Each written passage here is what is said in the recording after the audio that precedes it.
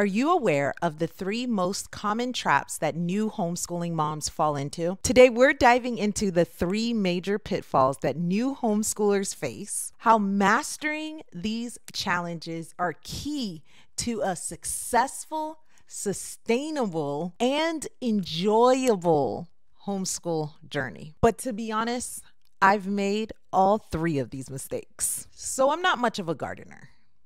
I don't like bugs, dirt, the sun, worms, just none of it.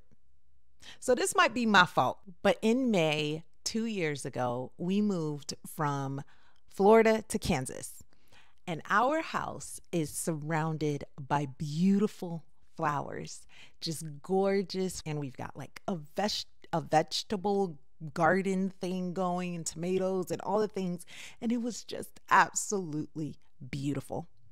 Then December came, well, actually more like November, and everything just died. Like it went from this like luscious, beautiful green grass and beautiful garden to just brown and gray and naked and dead. So when April came and it looked the same, I was like, okay, we're going to have to replant. We're going to have to go and find new flowers and new vegetables and different things like that, because the house really looks naked without any of those things. And so we're driving around to different nurseries and we're getting everything priced out, and it's guys, I didn't know flowers was so expensive. Okay, like it's a whole other thing that I did not take into account with becoming a new homeowner is like the cost of flowers. Like the landscape alone was going to cost us hundreds of dollars, and it just wasn't in the budget. So I'm just like, our house is just going to have to be ugly for like years until we can afford to replant everything. And then May came, and guys, all them things that I thought was dead, they came back to life. And it was beautiful again. And the trees blossomed, and they started off like with white flowers that then fell off and turned into green.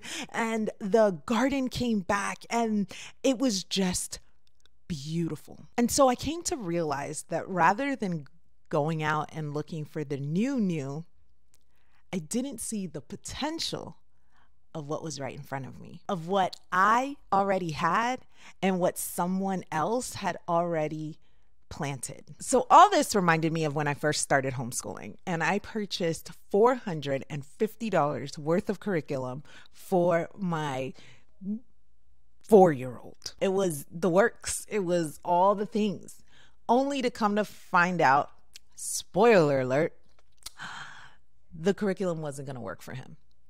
It didn't jive well with his learning style or with my teaching style. And so I needed to find out what to do with this curriculum. And through my research, I was like, oh, I can resell the curriculum. And so at the time, I went on eBay to try to resell it. And I'm like, this is a brand new curriculum, and I'm selling it on eBay for like half the price after barely using it. Why didn't I come here first? Why didn't I come and look to see what somebody else had already planted, or what was already here, what somebody else had already purchased, and try to see if we even liked it? I'm like, if I had purchased it used and tried it, I would have seen that it wasn't going to work for him, and I would have saved hundreds of dollars. And so in a lot of ways, I could have not only used what I already had, like the library and just my own knowledge, because of the fact that I was a preschool teacher, and honestly, you should not be spending that much money for a 4-year-old. If I had used what I already had, I would have saved myself so much money. So one of the biggest mistakes that new homeschoolers make is just not utilizing what they already have in front of them. And to be honest, if I hadn't made this next mistake, I probably wouldn't even have made that first mistake. So when I first met my husband, he was always like, I don't want an independent woman. No independent around here. And I was like, Why? Like, why don't you want an independent woman? And he was like, because an independent woman doesn't need a man. And with every relationship, there should be some healthy dependencies. And he doesn't necessarily believe that everyone in this relationship should be equal, but he does believe that in a relationship, you should complement one another. So where I am weak, he is strong type of situation. Kind of like depend on one another so that we can trust and rely on one another. Now, all that is great for a marriage, but what does that have to do for homeschooling? You might be thinking. The truth is, one of my biggest mistakes as a homeschooler is being independent. You know what I mean? Because I was an introvert, I truly felt like I didn't need anybody. I could do this on my own. I was fine. Like, we don't need people. You got this. But with that, there was no one to seek advice from. There was no one to help me where I was weak. And the truth is, I thought I could do it alone, but I couldn't. You need community. You need advice. You need fellowship. You need iron sharpens iron. You need to know not to buy that curriculum brand new when you can find it used. And so I think as new homeschoolers, one of the most important things that you can get is community. If you're looking for community, or if you do not have a community, a local community, I am a part of Made to Homeschool, which is a homeschool community for homeschool moms by homeschool moms.